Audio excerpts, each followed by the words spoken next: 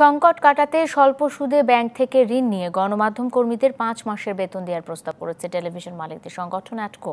একই সাথে গণমাধ্যমের জন্য প্রণোদনা দেওয়ার পাশাপাশি জরুরি অবস্থায় বিজ্ঞাপনের বকেয়া বিল পরিশোধেরও দাবি জানিয়েছেন সংবাদপত্রের মালিকরা।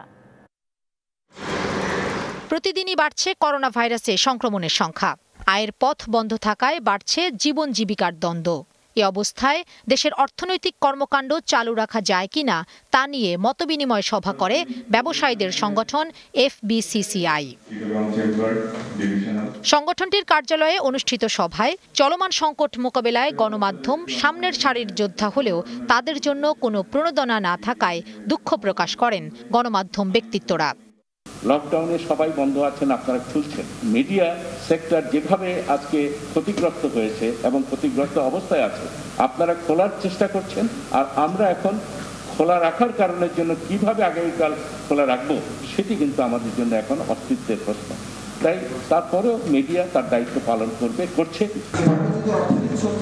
আমরা গণমাধ্যম একসময় জীবন জীবিকার জন্য বন্ধ করে দিতে হবে, সে জায়গায় আমার শেষ অনুরোধ হবে প্রণোদনার কথা বলা হয়েছে। গণমাধ্যমকে প্রণোদনায় কোনো জায়গায় অন্তর্ভুক্ত করার কোনো নির্দেশনা নাই, সেটা যেন আপনি করেন। সবচেয়ে বিপজ্জনক অবস্থার মধ্যে সাংবাদিকরা আছে। সকলের জন্য প্রণোদনা আছে, সকল সেক্টরের জন্য সরকার বলতেছে সংবাদপত্র গাড়ি চলবে, সাংবাদিকরা চলবে, কোনো বাধা নাই, but no help, no support, nothing, zero. এ সময় গণমাধ্যমের জন্য স্বল্প সুদে ব্যাংক থেকে 5 মাসের বেতন দেওয়ার দাবি জানান অ্যাটকোর সিনিয়র সহ সভাপতি। এই 5 মাসের বেতন পাওয়ার জন্য সোনালী ব্যাংক থেকে স্পেশাল ফান্ড 5% সুদে 5 বছরে পরিশোধযোগ্য। সরকারি কর্মচারীদের জন্য যে প্রণোদনা দেওয়া হচ্ছে তার মধ্যে মিডিয়া কর্মীদেরকেও আনা উচিত। সভায় ভিডিও কনফারেন্সে প্রধানমন্ত্রীর বেসরকারি শিল্প ও বিনিয়োগ উপদেষ্টা সালমান এফ রহমান বলেন, গণমাধ্যমের সংকট কাটাতে বিষয়টি নিয়ে আলোচনা করা যেতে পারে।